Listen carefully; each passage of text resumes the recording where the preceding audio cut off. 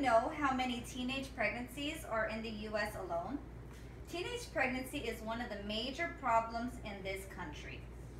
Our society needs to educate teenagers on how to prevent teen pregnancy.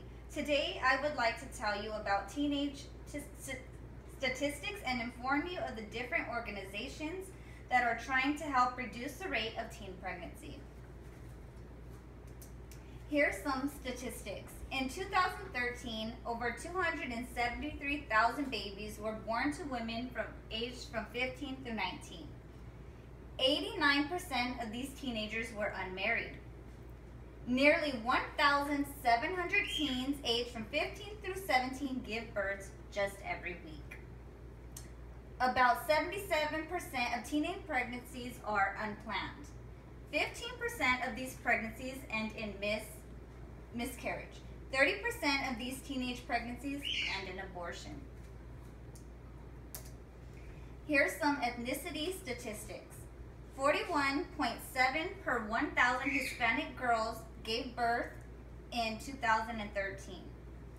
39 per 1,000 African American girls gave birth in 2013.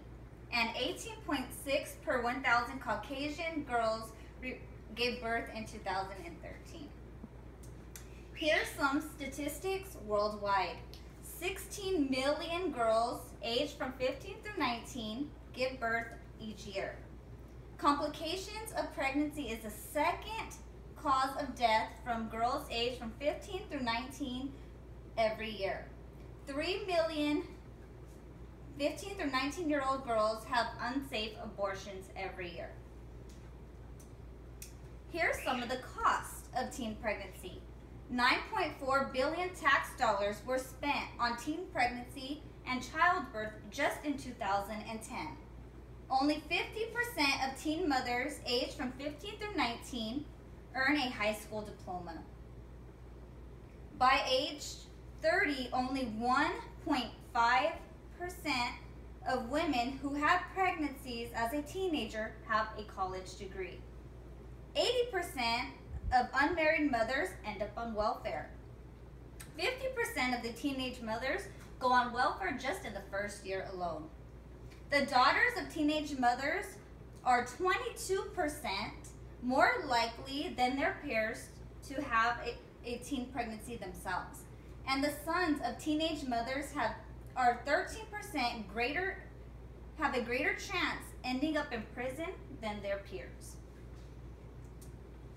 There are also organizations that help to reduce the rates of teen pregnancy. The first organization is the Teen Outreach. This program is for both males and females. It is located right here in Arizona. They provide education on pregnancy, labor, delivery, parenting, and also sexual health. There are also blogs on this website from other teen mothers. The second organization is called the Candies Foundation. This is a nonprofit organization. They educate small community organizations that are trying to help teenage pregnancy. They also have an app called the Crybaby app that lets the teens show what it's like to be a teen mother. There are also diaries from other teen mothers that they can read. Research also shows that when teenage girls are exposed to this website or this foundation, they are likely to view teen pregnancy as negative and stressful.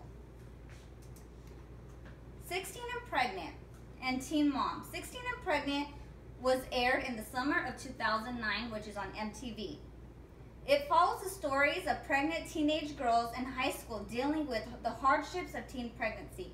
Teen Mom is followed by the show 16 and Pregnant. It shows the lives and the hardships of being teen mothers. A study was conducted by the National Bureau of Economic Research. They suggest that there is a correlation between the premiere of the show in 2009. There was a 5.7 decrease in teen births just after 18 months that the show was premiered.